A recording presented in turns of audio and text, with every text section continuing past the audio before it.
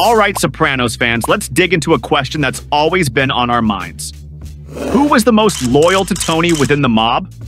Loyalty in The Sopranos is a slippery concept, so I'm ranking a few key players from least to most loyal. And trust me, some might surprise you.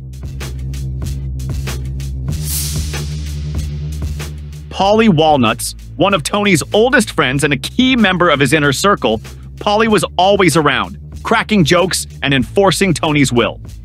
But when it comes to loyalty, Paulie's position is far more complicated. In Season 4, Paulie felt slighted because he thought Tony wasn't paying enough attention to him while he was in jail. Not only was Paulie upset that Tony didn't visit him enough, but he also thought Tony wasn't looking after his mother. He knows my mother's ill. Then he rules against me in this Morristown bullshit. This personal offense led Paulie to cross a serious line. He shared a joke Ralph made about Ginny with Johnny Sack. In the Mafia, sharing information like that is a major betrayal. And that wasn't the only time Paulie overstepped. Oh! Later, in Season 4, Paulie shared sensitive information about the HUD arrangement with Johnny Sack again. This wasn't a slip-up. Paulie was actively looking to align himself with the Lupertazzis family, hedging his bets as he feared Tony's hold on the New Jersey crime family might be weakening. Let's talk about a moment that really shows Paulie's true colors. Remember when Tony's stuck in a coma after getting shot? Instead of rallying behind the boss, Paulie sees an opportunity. He holds back some cash from the Colombian score instead of handing it over to Carmela. Classic Paulie move, right? It's pretty clear he's betting Tony's not making it out of that coma, so why not pocket a little extra for himself? But here's where it gets interesting. When Tony finally comes to, Carmela warns him she's got her eye on the crew, especially Paulie. She senses something shady is going down, and you gotta admit, she's not wrong. Paulie does end up handing the money over, but you know why? Tony's getting better, and Paulie's no fool. He knows if he doesn't cough up the cash, there's gonna be hell to pay later on. Despite his many moments of humor and charisma, Paulie's loyalty was conditional. He cared more about his own survival and ambitions than he did about loyalty to Tony. Whether it was leaking info to Johnny Sack or making moves behind Tony's back, Paulie wasn't the ride-or-die character he seemed. Sure, Paulie whacked a lot of people and had some of the most memorable moments in the series. But when it came down to it, he wasn't above betraying Tony if it meant protecting his own interests. Oh! Christopher Moltisanti had one of the most complicated relationships with Tony. On one hand, Tony saw Christopher as a son, grooming him to one day take on a leadership role in the family. But Christopher was constantly caught between loyalty to Tony, loyalty to this thing of ours, and loyalty to his own desires. Oh! The most telling moment of his torn loyalty came when his fiancée Adriana revealed that she had been cooperating with the FBI. Despite their love for each other, Christopher chose to remain loyal to Tony by turning Adriana over, which ultimately led to her death. While this act showed loyalty to Tony, it was also a deeply conflicted moment. Christopher was always walking a fine line between loyalty and self-preservation. Christopher's drug addiction was another major factor that complicated his loyalty. Time and time again, his addiction put Tony and the family at risk, such as when he showed up high to important meetings or when he lost control at crucial moments. His drug use wasn't just a personal failing. It was a form of disloyalty to Tony and the family business, as he knew how much it hurt everyone around him but couldn't stop. And then there was the moment in Season 6 when Christopher hinted to JT Dolan that he could bring everything crashing down with just one phone call. That phone call would have meant going to the authorities, a complete betrayal of Tony and the life they built together. While Christopher had moments of loyalty, his relationship with Tony was more one of codependency than genuine allegiance. It's about a wise guy with a big mouth and bigger dreams. Larry Boy was a quieter presence in Tony's crew, but his loyalty, or at least his strategic thinking, played an important role in keeping Tony safe. During the FBI crackdown in Season 6, Larry faced serious legal trouble. This could have been his chance to turn on Tony and secure a better deal for himself. But instead, Larry blamed the Willie overall murder on the conveniently deceased Jackie Sr. This move kept Tony out of the mess and showed that Larry wasn't quick to betray the boss when it mattered most. The ancient Romans had a word for it. Asshole. Albert, on the other hand, had his doubts about Tony's leadership, particularly when it came to Tony's decision to kill Ralph Cifaretto over a horse. Albert wasn't convinced that this was the right move, and he voiced his concerns to Silvio, questioning whether Tony's judgment was sound.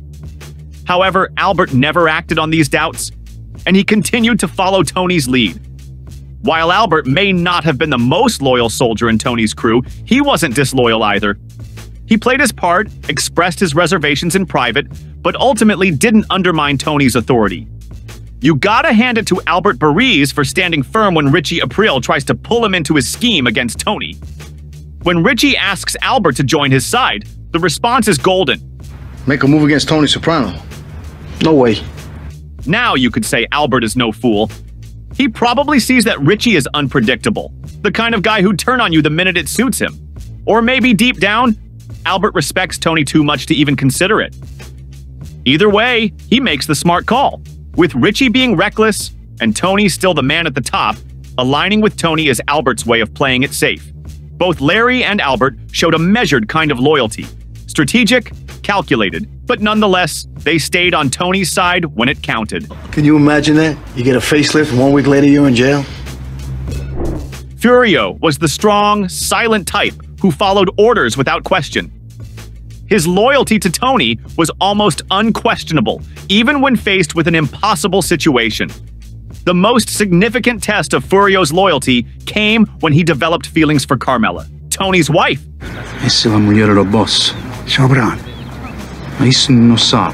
Falling for the boss's wife in any mafia family is a death sentence, but instead of acting on his feelings, Furio chose to leave. He returned to Italy, knowing that staying in New Jersey would either lead to betraying Tony or getting himself killed. Beyond the Carmela situation, Furio was rock solid in his loyalty.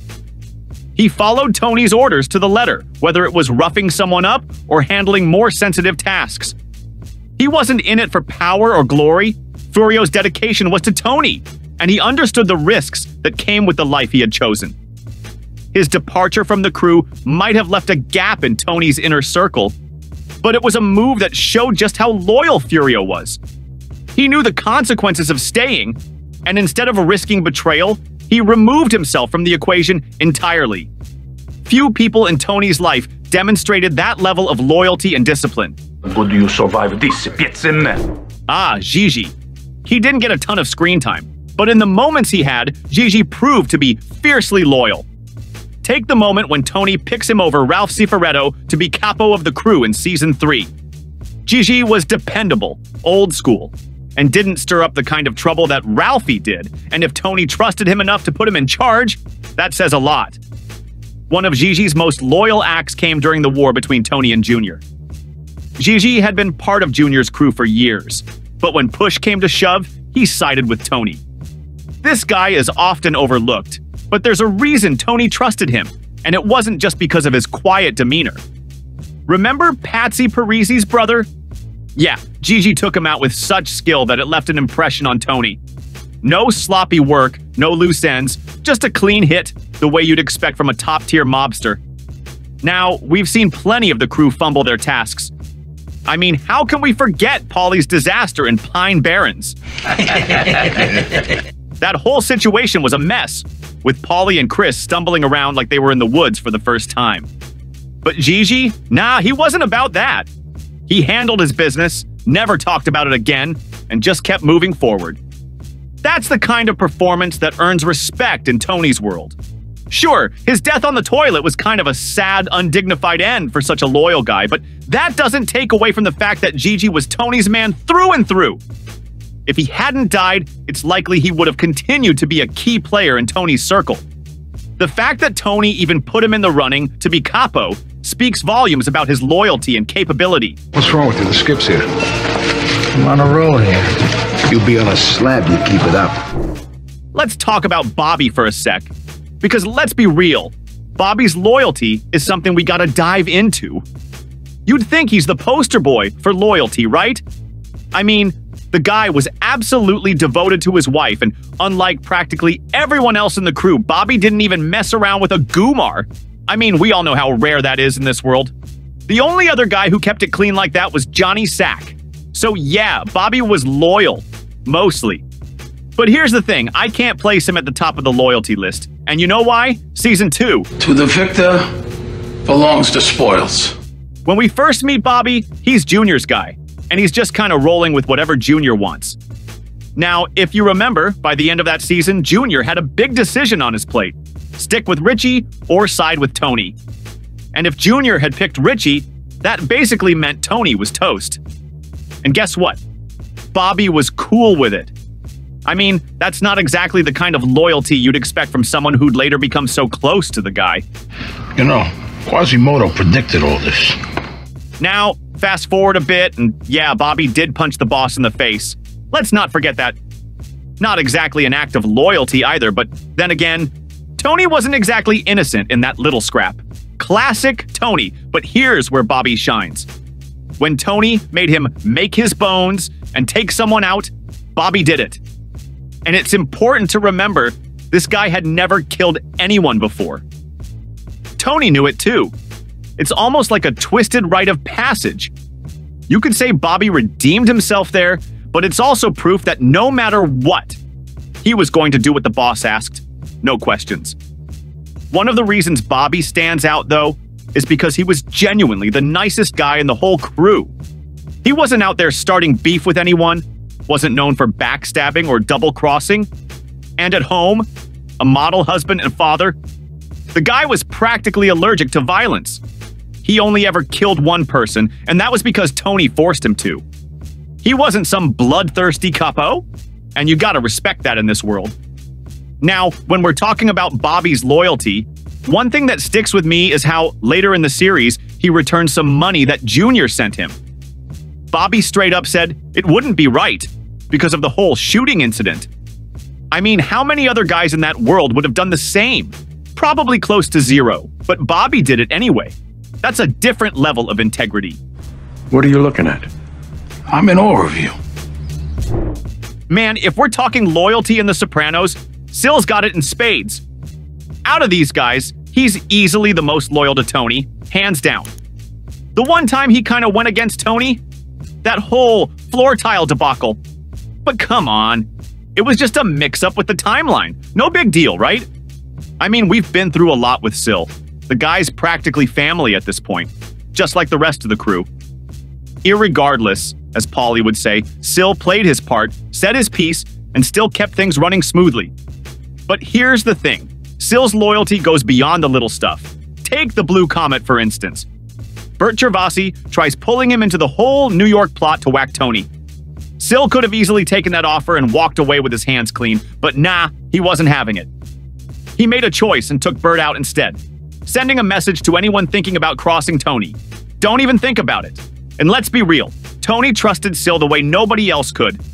Sil was more than just a consigliere. He was Tony's right-hand guy in every sense.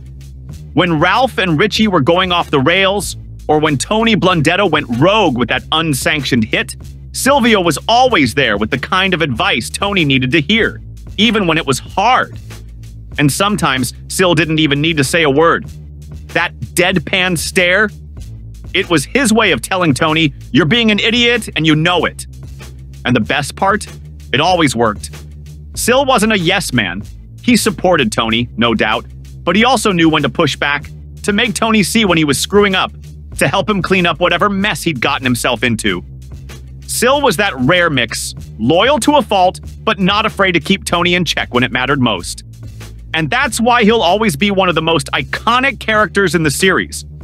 Buona fortuna, Sil. You've earned it. Just when I thought I was out, they pulled me back in. When it comes to loyalty, Silvio Dante is easily at the top. Tony knew he could trust Sil with anything. He was rock solid and always had Tony's back. Bobby follows closely behind. While he may have been hesitant at first, Bobby proved himself as a loyal soldier who genuinely cared for Tony. Furio ranks high too. He chose to leave rather than betray Tony, a serious testament to his loyalty. Gigi was reliable and steady, while Larry played it smart, never betraying Tony even when it could have saved him. Albert? He had doubts but never acted on them, so he lands somewhere in the middle. At the bottom of the loyalty list, that's where Paulie Walnuts and Christopher Moltisanti sit. Paulie was always playing both sides, looking out for his own skin. Chris, torn between his addiction and resentment, could never fully commit to Tony. Loyalty in The Sopranos was complicated, but Tony's trusted circle was small, and those few loyal ones really stood out. Who do you think was the most loyal to Tony? Let us know in the comments down below. Subscribe to Vano VHS and hit the notification bell. Meanwhile, check out our video on what really happened to Tony Soprano in the last episode, or find out who's the best boss, capo, soldier, and associate in The Sopranos. Don't miss out.